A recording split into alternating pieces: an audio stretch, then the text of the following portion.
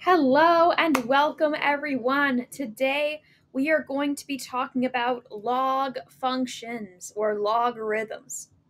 Before we get into that though, I'm actually going to explain what are logarithms because we haven't even learned what are logarithms just yet. So let's do that. Okay, so basically, logarithms are a different way of writing exponents, but everything that's expressed as an exponent can also be expressed as a logarithm, and everything that's expressed as a logarithm can also be expressed as an exponential function.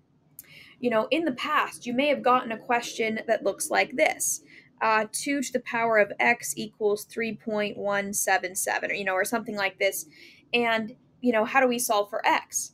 Well, the only way, unless you've already learned logarithms, that you would know to solve it so far is just do trial and error to think, okay, well, it's got to be greater than 1 and less than 2. So let's try 1.5. Okay, that's not quite right. Let's try 1.7, not quite right. We do trial and error to solve for something like this. However, with logarithms, there's actually a way to directly solve this and not have to use trial and error. However, up until this point, using trial and error is a perfectly valid method, but not only that, it's the only possible way that we can do this unless we've learned logarithms. So we're going to learn logarithms today. Okay, so we know that 10 to the power of 1 equals 10. Very straightforward. Let's write this in logarithm form. Log with a base 10 to the power of 1 equals 10. These two things are equivalent. These are the same statement, just written in two different forms. This is exponential, and this is logarithmic form, but they mean the same thing. Or more generally, we could say that when we have a to the power of b is equal to c, that's the same as log with our base a to the power of b equals c, like this. Okay, so long story short, this is how we'll do it. And something else I should mention is, let's say you see just log and then some number, so log 5, for example. What this means is there's an invisible base 10 with this logarithm. So whenever there isn't a base, we assume base 10. If there is a base, then we assume that base that it says. Okay, let's do some other examples with logarithms and see how we can relate them to exponentials. It's one of those things, it's maybe seem tricky at first, but once we get there, once we get to where we need to go, it won't be so bad. Okay, so let's continue. Let's try, what if we have log with a base 5, 25 equals. It might be like, oh, I have no idea. Well, what this question is asking is 5 to the power of what is 25? Oh, well, that's simple. 2, right? 5 squared is 25, so the answer is 2. What about this? Log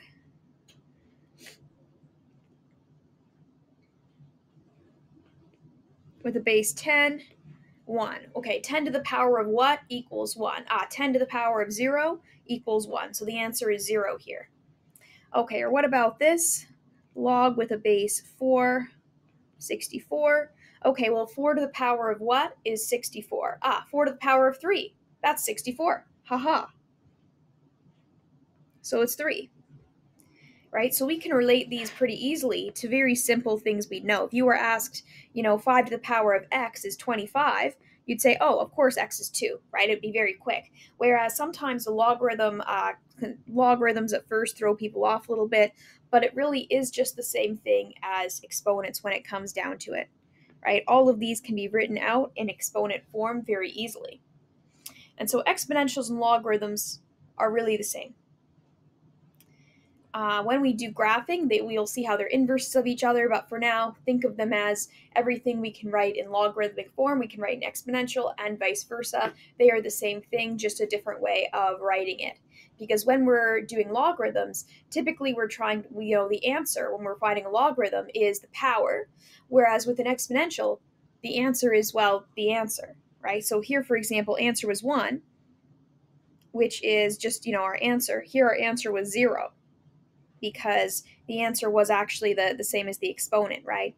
So this here, these zeros are the same, these ones are the same, and these tens are the same, to give an example there. Okay, all right, so that's the basics of logarithms and how they work.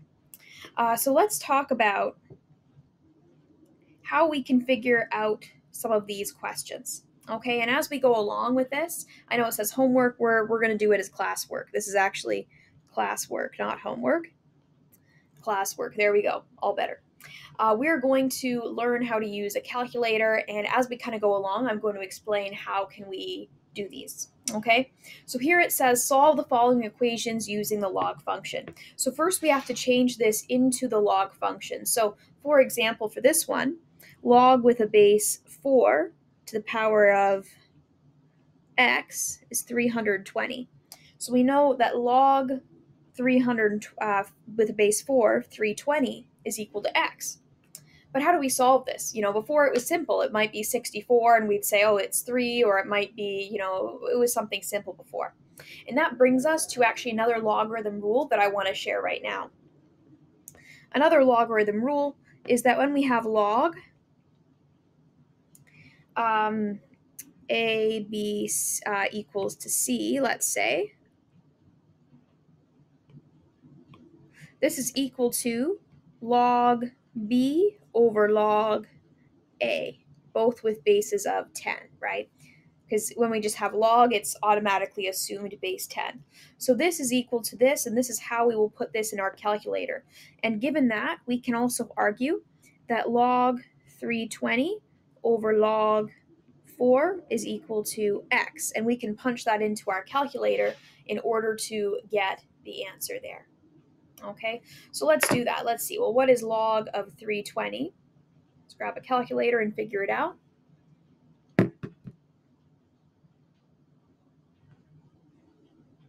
Okay, so that's about 2.505. And what's log 4? 0.602.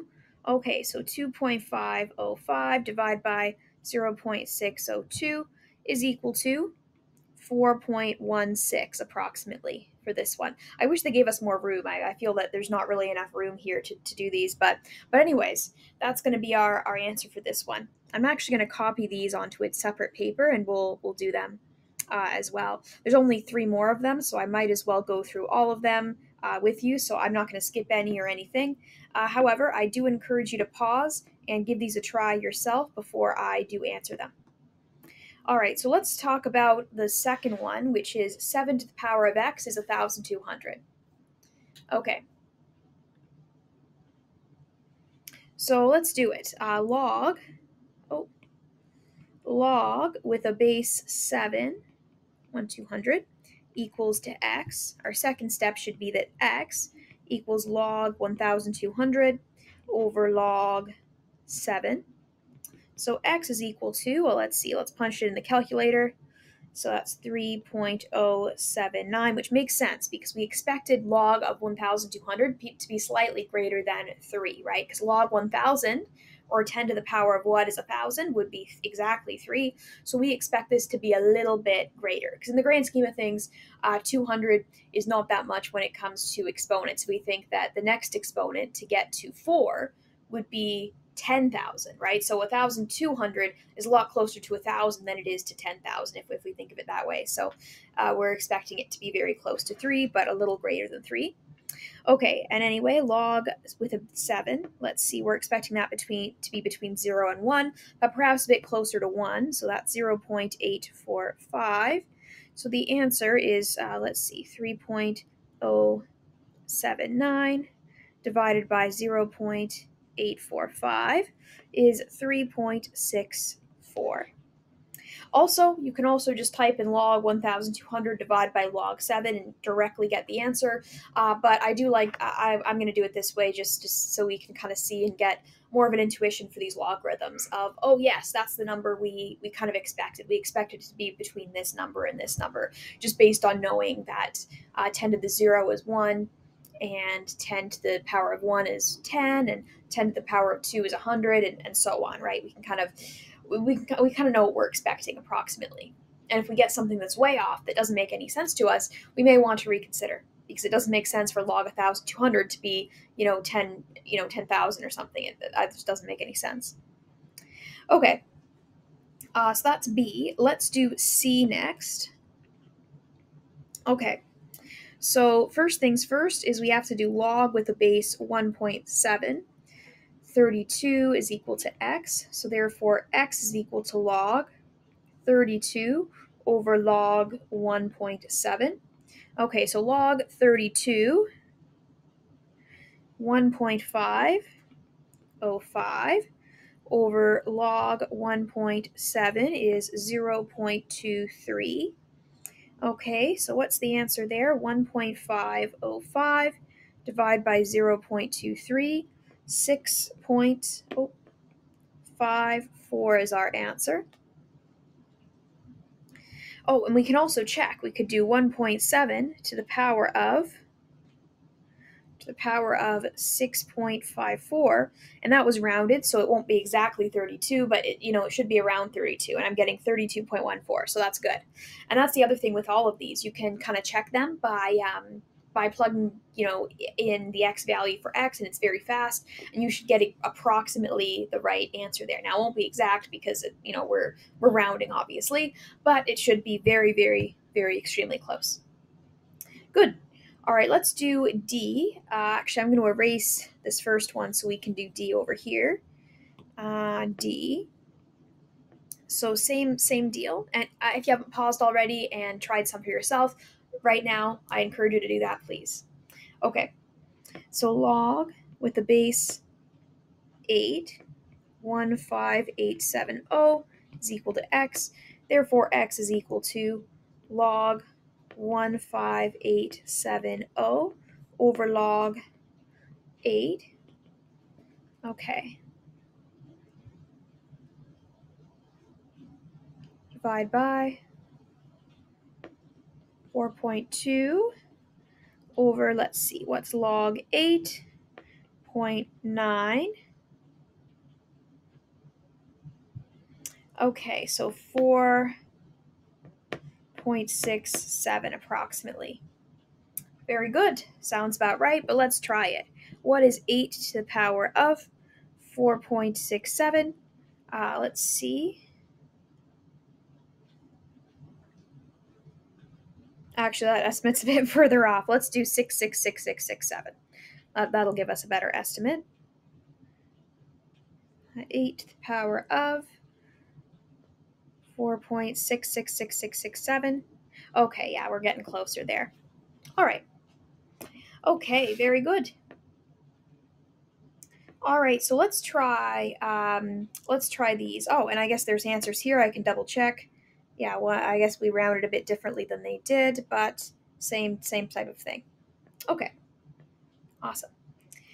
All right, let's try A, B, C, and D for this section now. This section's a bit different, and I don't know that we'll have enough room, so I'm going to move this onto a different sheet of paper.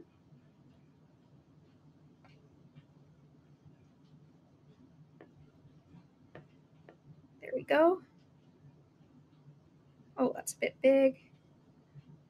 Oh, that's good size. Excellent. Okay, so let's talk about these ones next. So these ones are going to be very similar to the previous ones, but you'll notice that instead of just 2 to the power of x or 3 to the power of x, it has x minus 2, x plus 5, x minus 8, and x minus 1. So there is a slight difference here. In this case, we're going to have log with a base 3, for example, to the power of x minus 2, 1, 3, 5, 0, like that. So here we're going to use the same method as before, but at the end we're going to have to add 2 to both sides to isolate x. So very similar method as before, so no worries there. Okay.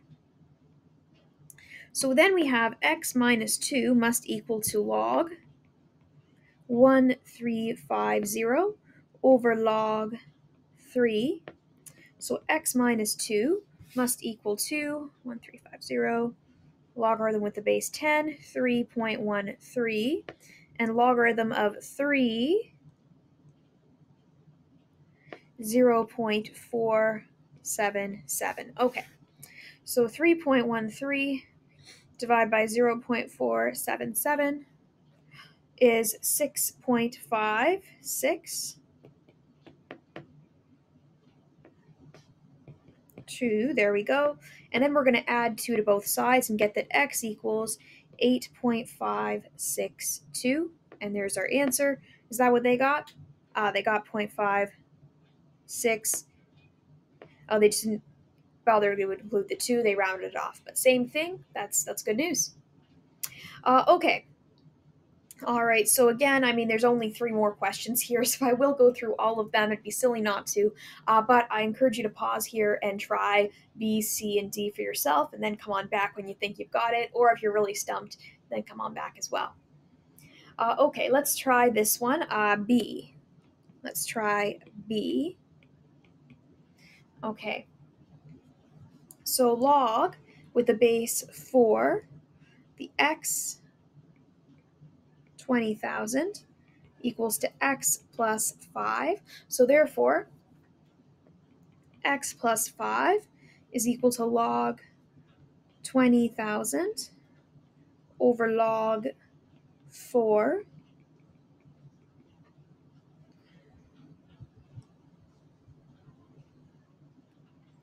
.3 over 0.6 .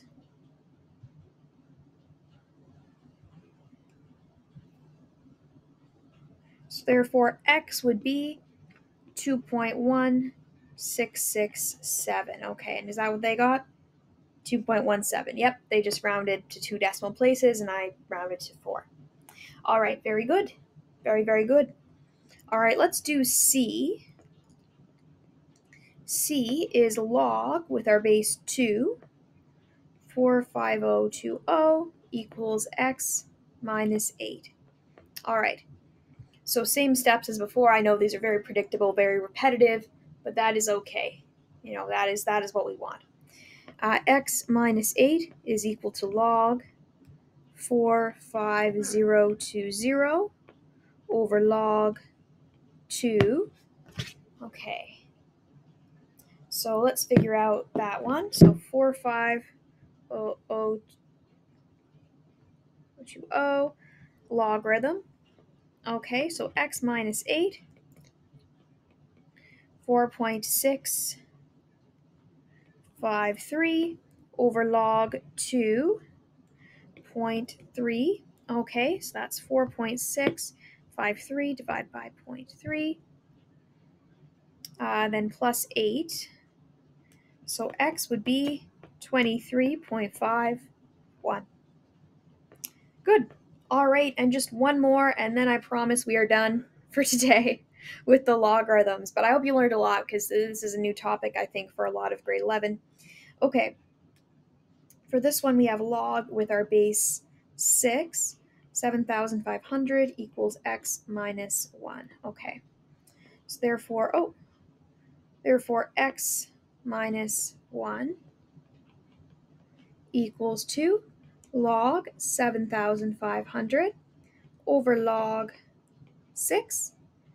Therefore, x minus 1 equals, let's plug that in the calculator, 7,500 log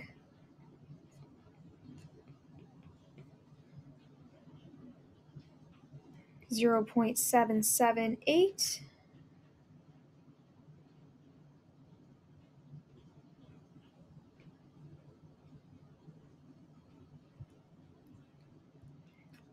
So that's equal to 5.98. Let's see, what did they think it was? Yep, 5.98. Awesome. All right, well that is everything. Very, very good. So that's the basics. We did a lot today. We learned the basics on logarithms, and we learned how to solve some basic logarithmic equations, which is very good. This is good because then in the future, when we get into some word problems, we'll be able to figure out whether we're looking for the exponent, whether we're looking for something that's not an exponent. We will know how to directly solve it rather than just being thought to think, oh, well, what we have to do now is just trial and error. Well, now we don't have to do trial and error anymore. We can actually directly go in there and solve, which is so much better. All right, well, that's everything for today. Goodbye.